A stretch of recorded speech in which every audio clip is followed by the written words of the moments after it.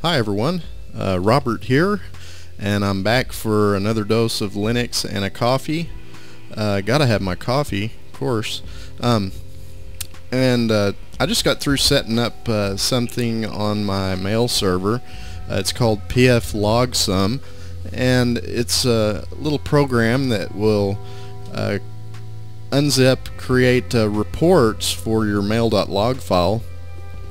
And you can set this up to send these reports to any email address of your choice, and it's got a lot of really useful information about who all's been sending, receiving mail, which domains are using your mail server, how many mails have been sent and received, and at what times, all that kind of stuff. So I think it's a very useful utility, especially if you're running your own mail server. If you followed the previous video and have one set up, then you're familiar with what we're doing here. So I've got the terminal open here. You can see this is our YouTube test server that we've been using. It's running on my ESXi server, and we already have our postfix and dovecot email server set up on here.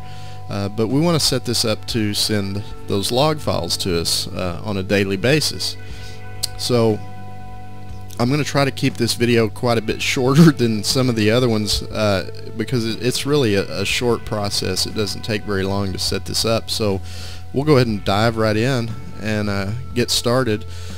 Let me get a drink of my coffee first. Got to do that.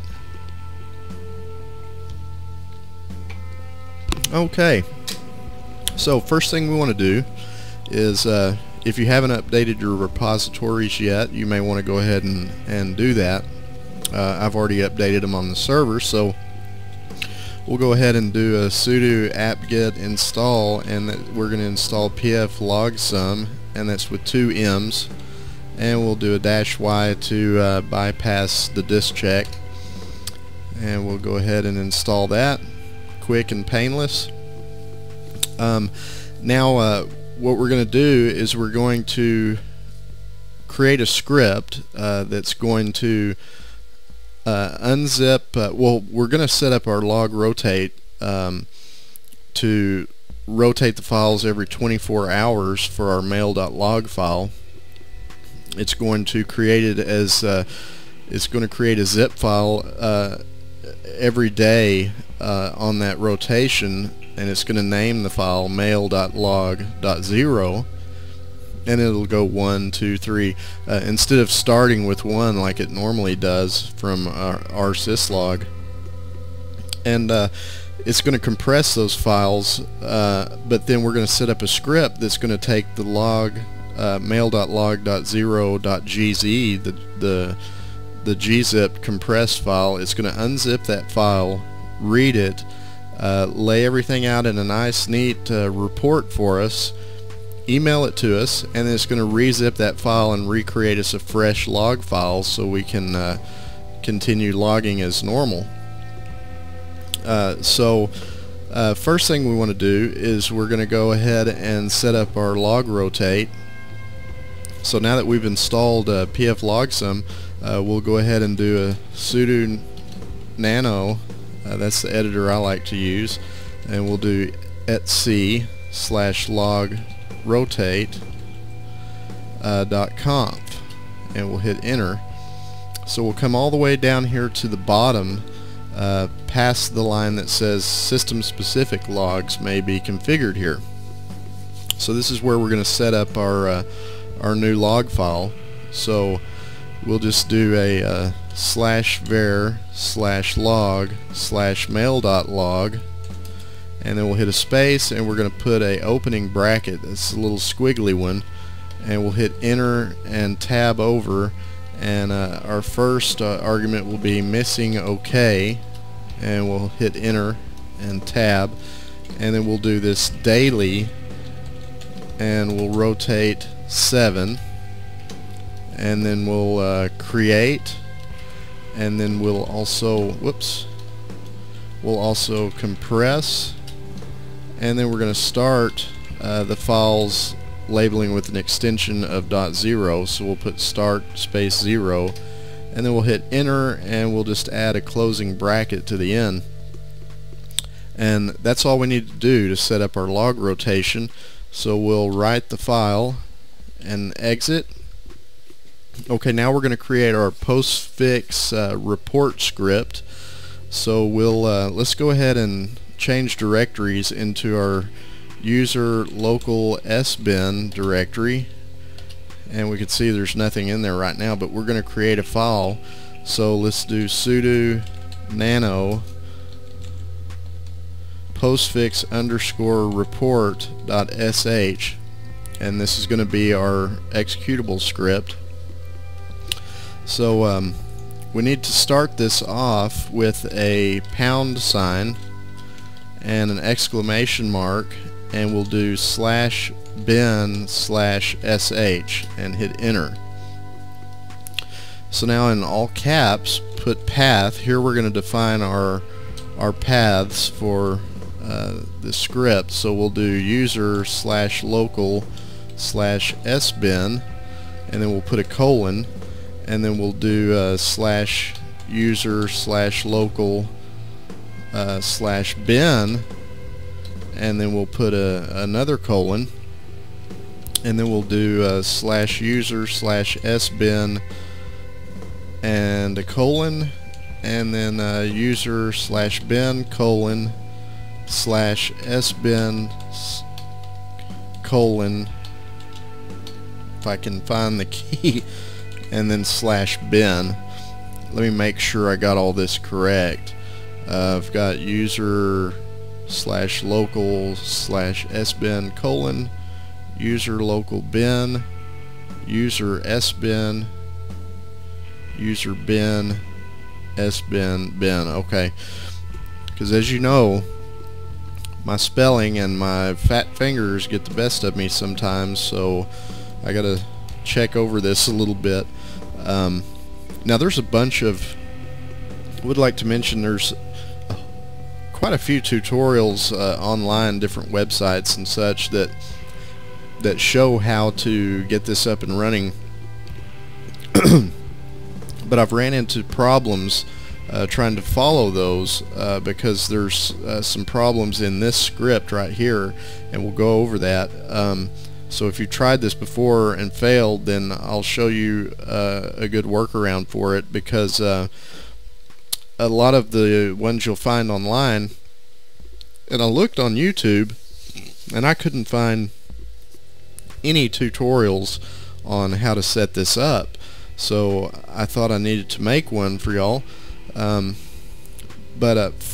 First let's go ahead and define our unzip line here. So we'll do g-unzip, and then we're going to unzip the mail.log.0.gz file that it's going to create. So we'll do a var/log/mail.log.0.gz.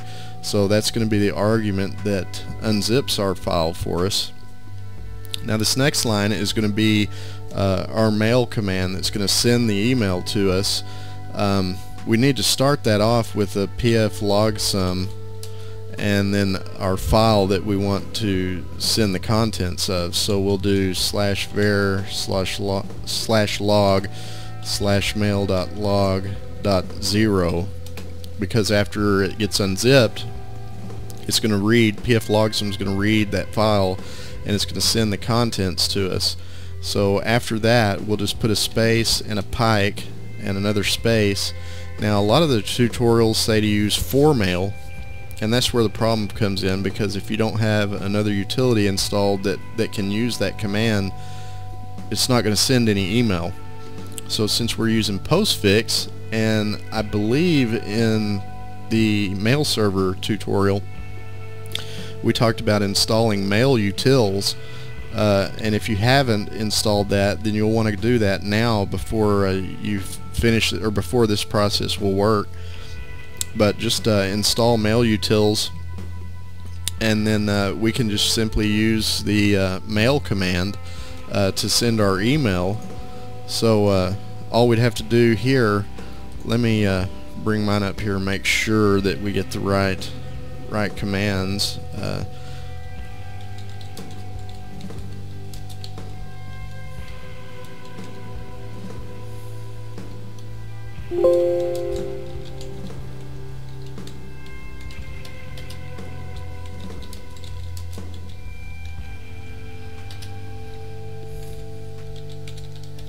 Okay, so our command that we want to put in is just mail-s, so that's telling it to send with the following subject line. So we'll, in quotations, here's where we'll put our subject. You can put whatever you want. I've just put like mail stats and then close the quotation marks, and then we'll add the email address of where we want to send it. In our mail server video, I believe robert.com was the domain we used, and the user was Robert, so we would just put like robert@robert.com, and you would put whatever email address you wanted these logs to be sent to, and then you can define a return address here, and it's going to be sent from the root email account.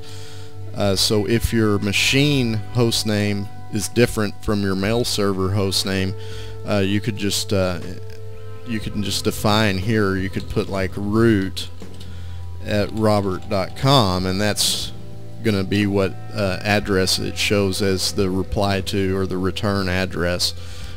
So that's all we need to do for our mail command to send the contents of that log file to our email. So we'll space down a couple of spaces, or one space there, and then the next line is going to be, we're going to re-zip that file, and it will create a new one for us as well. But so we'll just do a gzip var/log/mail.log.0.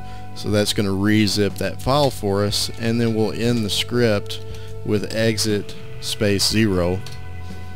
And that's our script. That's all we need to do. So we'll go ahead and write the file and exit, and that'll be sure and use postfix to send that mail. Since we've already got it installed, I mean, that's what we should be using. So now we need to make the script executable, so we'll do sudo change mod, and we're going to do 755, and that'll just be on our postfix_report.sh. Be sure you're in that user local sbin directory, and just hit enter. Okay, now we're going to add a crontab entry that's going to run this script for us every day at 7 a.m. So we'll just do a sudo crontab-e. Okay, so we can edit the file, and then we'll just come down here, and we want to add this line that you see here. It's going to be 0 space 7 space asterisk space asterisk space asterisk, and then we'll add a space and put our path and our script. So we'll do user/locals/sbin/postfix_report.sh, and then we'll add a space, and we'll put the and sign and the greater sign, a space, and then /dev/null. And that's all we need to add to our crontab entry. So we'll once you've entered all that in, just write the file and exit, and then that's all you have to do. That'll set it up to where it'll take care of all the log rotations. You want to reboot at this point to make sure the new rsyslog and all that stuff takes effect. Now I believe, I'm not sure yet because I haven't gone a full 24 hours since I set this up on my mail server, but the log rotation should work properly. If it doesn't, it could be because of the rsyslog. So we can actually go into, let's go into etc log rotate.d directory, and you can see there the rsyslog file. If we do an editor on that and take a look, the first entry is just for the rsyslog, but if you look down below, you can see it has all these other log files, and it's telling it to rotate, and it'll do that weekly, and it'll only keep 4 weeks worth of logs. It's rotating every 4. So if you have trouble with the log rotation, you can come up here and remove the var/log/mail.log entry from this file and restart your server, and that may correct the problem. Now, I don't know, it's possible that the logrotate.conf will actually override this file. I believe it will, but I don't know that for a fact yet. So if you have problems, refer back to this and you try deleting that line, and that may fix the problem. But otherwise, that should be all you need to do. So I hope this has been helpful. Like I said, I couldn't find any videos on this, so I thought it was my duty to create one, because I mean, logs are great, and if you have them set up to where you can get them emailed to you, then even better.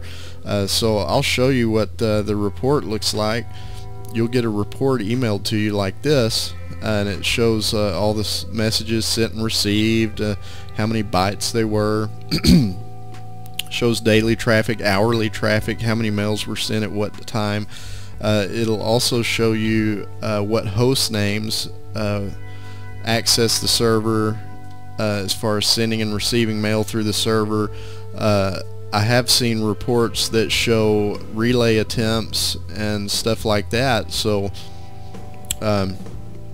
it's a good deal. So I hope this has been helpful to you, and if it's helped you out, give me that thumbs up. I appreciate it. It's really helps, and don't forget to subscribe. There'll be a lot of other great stuff, more Linux and a coffee coming.